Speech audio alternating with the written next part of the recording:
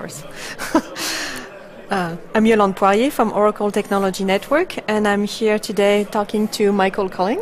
Michael, hi. Hi, Yolande. Thanks for inviting me.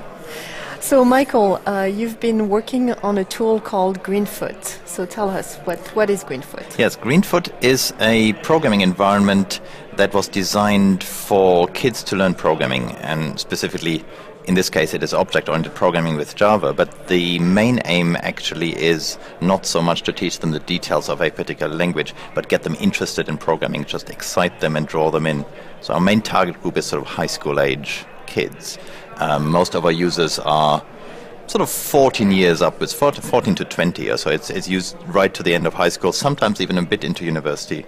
But the purpose of this, it's an environment that tries to make programming really creative and exciting and you know, to draw people in so that we can get kids into programming who would not otherwise have chosen to do programming. You know, it's to get the non-geeks a bit engaged.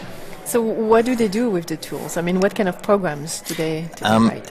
It is mostly simple computer games and simulations. So Greenfoot makes it really easy to create animated graphics on screen, sort of two-dimensional. It's a 2D graphics animation environment, so it makes it very easy to get characters moving around. And then you're very quickly, of course, in the area of games or simulations. So we can do, on the simulation area, we have things like biology simulations, you know, ant colonies going around, or evacuation simulations of buildings, or some simple physics or astronomy simulations. That's sort of the more sciencey side of things. And then on the gaming side, we can, of course, all sorts of typical, you know, we can, if you want to program Pac-Man or you know, any of the side-scrolling jumping games. So those things are quite easy to do in Greenfoot, where the students actually interact with objects. You know, they actually, we sort of sneak the lessons underneath. You know, they think they're programming a game, and we think we're teaching them object-oriented programming,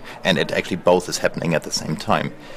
But the point is that the motivation often for them is just to make something, not to say, today we are learning about classes and objects.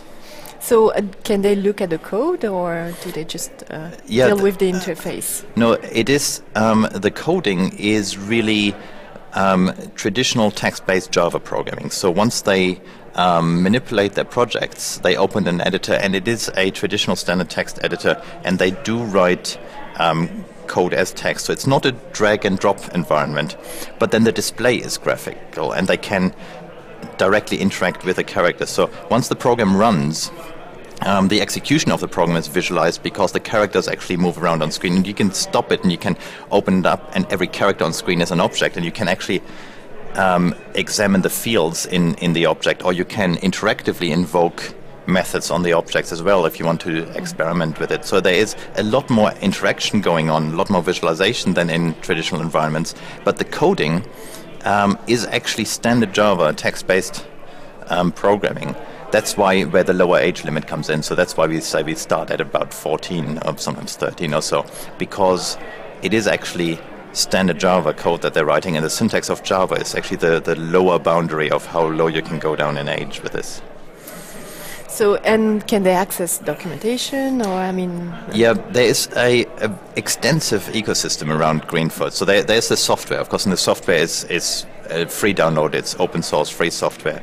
But there is a lot of material surrounding Greenfoot and communities. So we have online tutorials in various forms. We have written online tutorials. There's also a tutorial video series that we've produced that is incredibly popular, where we talk people through how to do things. Greenfoot is very much based, the whole design of the system is very much based on the assumption that you do not always have a teacher around who really knows what they're doing. The situation in many countries in schools is that the teachers are actually fairly ill-prepared themselves and need training themselves. So we have a lot of material that is designed for self-study, and we have a lot of kids that learn programming through Greenfoot in their own bedroom or in an after-school club or in very informal settings. So there are tutorials, video tutorials. There's also, if you want a bit more complete and formal instruction, there's a textbook. And then there are two websites. One website for the kids, for the users. So the Greenfoot website itself has a community section where people can publish their code straight onto a website. So from Greenfoot, when you've written a program, you can press a button and it publishes straight out onto the internet. And the Greenfoot website, you can think about it as a kind of YouTube for Greenfoot games. So it's a public site where everyone can publish their material, and other people then can directly run the program in the web browser and comment on it. And there's a discussion section. So there's an extensive discussion of teenagers about programming going on. It's very supportive, and this whole infrastructure around it is very, very important because it creates this social interaction. And then the second community is for instructors. There is another website called the Green Room, which is specifically for teachers and instructors. So that has a lot of material and project ideas and a bit more formal instructional material to be used in schools for various countries to fit various school systems in different countries. So we have actually a fairly extensive system around it. It's not just the software. The software is necessary, but it's not sufficient. Right. And do you have the software in different languages? Yeah, it has been translated into quite a few different languages. I think so natural languages for different countries. Right. The interface is now available in, I think, 8 or 9 languages, some of the European languages and Chinese, and of course the South Americans are always very proactive, so Portuguese and Spanish is there. And the tutorials have been translated into some languages as well, so there are 4 or 5 languages that the tutorials are available in. It's an open source project, so we get that contributed from the community. We every now and then have volunteers who contribute a translation of the interface.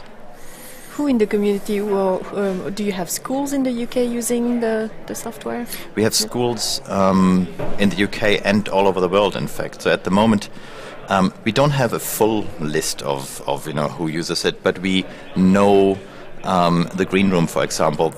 Everyone in the Green Room, everyone who's signed up there is an instructor, and that is mostly school teachers, some other people having more informal instruction like after-school clubs, and some university people as well. And that it's about 2,500 people who are signed up there at the moment. So that's essentially 2,500 institutions who are teaching it at the moment. And then there will be more that we don't know about, but that sort of gives us a rough indication. So we know it is actually in extensive active use out there. There is a real big community out there. Certainly when we mess something up with our updates, if we get bugs into our software, we hear about it very, very quickly. There is a very active community out there, and people really care. Both the teachers and the kids. So there are these 2 separate groups. It's really fascinating to talk to them. Sometimes we talk to the kids and they get excited, and then we talk to the teachers or instructors. And there's a lot of activity going on. So we are at the developer conference. What do developers are active in the community as well? Or? Yes, it's actually very fascinating development in recent years. We had another system that we developed before in our research group that was called BlueJ. And with BlueJ, we always thought about teaching programming at university level. The target group was introductory university courses. And then with Greenfoot, at one day we realized that introductory university is not anymore where the interesting stuff happens. We always wanted to teach people early. We wanted to teach the beginning of programming, and that has moved down out of university. 10 years ago, 15 years ago, that might have been introductory university for many people, but now all the exciting stuff happens much earlier. So we started Greenfoot as a reaction to that, as to get kids actually in their first contact with programming, to make that exciting and engaging. And the connection with the developer community is really fascinating, because in recent years, and just last 2 years or so, a lot of software professionals have come up to us and said, I want to do something in my daughter's school or something like that. They go into that kid's school and they say, what they're doing there is just dismal. They're just ruining computer science. And it's something a lot of professional programs have said. It's something that I like doing so much, and they're not doing it right. I would like to go into my school and help them out and start something and help the teacher, or start an after-school program club, or sometimes it's just I want to teach my own kid.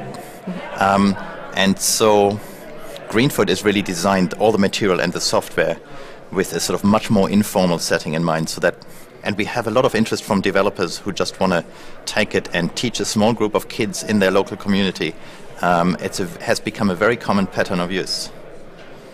Wonderful. Anything else you would like to add to where can people go online to find more information? If you Google Greenfoot in one word, you will find it. So you don't need to write down URLs right now. It's quite easy to find. The presence is has enough of a web presence that it's interesting. But I would just say, if you are a young person who wants to learn programming, or if you are someone who wants to teach young people programming, just have a look at it. And we are very happy to talk to people as well. We go around and do teacher training. We do regular workshops. Mm-hmm. So if you're not really quite sure how to get started, look at our material or look at the events that are coming up. We have various different workshops and presentations in different parts of the world. So get in contact, and we are quite happy to help you get started. So your next workshop, when is it locally? Maybe? We have one in the UK here next month, so that is in April. We have another one in June, also in the UK. We will do something at Java 1 in the US. We also, sometime I forgot the date, sometime in July, we're doing something at a CSTA conference in Boston. CSTA is the US Teachers Association, Computer Science Teachers Association. They're very active, and we go to their events regularly and do workshops, and that happens in different parts in the US. We also have some Greenfoot hubs where other people do Greenfoot workshops in various parts of the world. So there are things happening where you can year-round, basically. We travel. We can't get everywhere. That's why we also have online material. But we do travel a lot. Wonderful. Thank you, Michael. Thank you for talking to us. Thanks for having me. Thank you. Thank you.